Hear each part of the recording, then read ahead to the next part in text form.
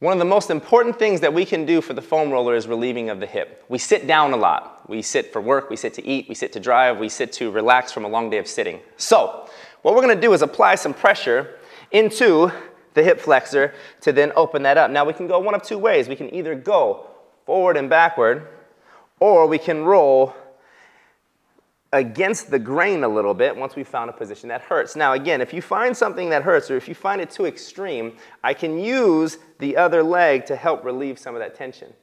If you need more pressure, just take that leg and pick it up, and then you can apply more pressure to the hip flexor.